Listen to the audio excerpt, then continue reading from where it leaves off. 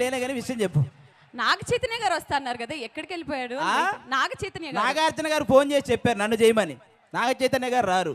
అదేంటి నువ్వు చేస్తే ఈవెంట్ ఫ్లాప్ అవుతుందన్న విషయం? నువ్వు చేస్తే ఈవెంట్ ఫ్లాప్ అవుతుందన్న ఎవరు చేస్తే నువ్వు అయినా ఎవరయ్యా ఇక్కడ స్పీకర్లు పెట్టింది? శ్రీముఖి ఉంటే స్పీకర్లు అవసరమా? మీరు ఇంట్లో పడుకున్నా కూడా వినపడిద్ది. ఖమ్మంలో మీరు మీ ఇంటి దగ్గర పడుకున్నా వినపడిద్ది, తెలుసుగా? అది కాదు, నాగ చైతన్య గారు వస్తే కో యాంకరింగ్ చేద్దామని వెయిటింగ్. నాగుల చవితికి పుట్టకి తిరిగి గుడ్లు ఏరుకునేదాన్ని నీ పక్కన మళ్ళీ నాగ చైతన్య. ఇదిగో ఈ పంచులే నువ్వు వీలైనన్ని రోజు దాచిపెట్టుకొని కడుపులో పెట్టుకుంటే బాగుంటది.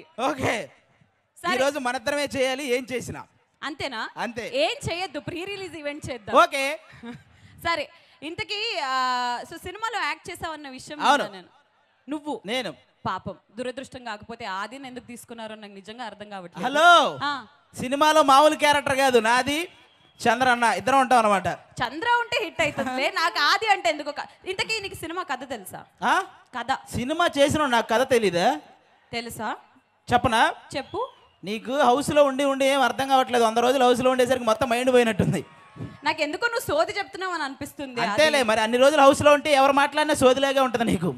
ఇప్పుడు కొంచెం హౌస్ గురించి మర్చిపోయి నీకు స్టోరీ గురించి. ఒక ఇంటికి వెళ్ళిన తర్వాత ఫస్ట్ వీక్ అంతా కూడా సాంగ్ పెడితే గానీ నిద్ర లేవలేదంట, ఏదైనా టాస్క్ అంటే గానీ తినలేదంట. అలా అయిపోయింది ఆవిడ పరిస్థితి.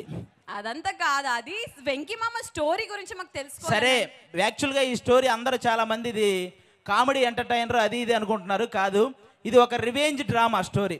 ఏంటది రివెంజ్ డ్రామా? Revenge drama మాకెలాగైతే అనిపించలేదే. చెప్పనా? స్టోరీ చెప్పనా? స్టోరీ చెప్పు. బేసిక్ గా ఒక వర్షం కురిసిన రాత్రి వావ్, నాగ చైతన్య గారు చాలా చిన్నప్పుడు బాగా ఏడుస్తూ ఉన్నాడు అనమాట. అప్పుడు బాగా వర్షం పడుతుంది. ఆ వర్షంలో నాగ చైతన్య గారు చిన్నప్పుడు ఏడుస్తూ ఉన్నారు. అప్పుడు వెంకటేష్ గారు ఎంటర్ అయ్యారు. అప్పుడు ఆయన చూసి నాగ చైతన్య గారు మామయ్య మామయ్య అని ఏడుస్తున్నారు. అప్పుడు వెంకటేష్ గారు అదేంటి పిల్లలు ఉయ్యా ఉయ్యా అని ఏడవాలి కదా, మామయ్య మామయ్య అంటున్నాడు ఎవరు అనుకున్నాడు.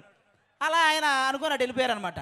అరే ఇక్కడ వర్షం పడుతుంది, నాకు గొడుగు ఇవ్వకుండా వెళ్ళిపోయాడని అప్పుడు వెంకటేష్ గారి మీద ఎలా రివెంజ్ తీర్చుకున్నాడు అనేది ఈ డ్రామా సినిమా స్టోరీ. ఇది సినిమా. నీ ప్రకారం ఇది కథ. ఇది నా ప్రకారం ఏంటి? సినిమా అదే. సినిమా అదే. ఒక్క గొడుగుకి 5 కోట్లు బడ్జెట్ పెట్టారు తెలుసా? నాకు ఒక్క గొడుగుకి 5 కోట్ల బడ్జెట్. 5 కోట్ల బడ్జెట్.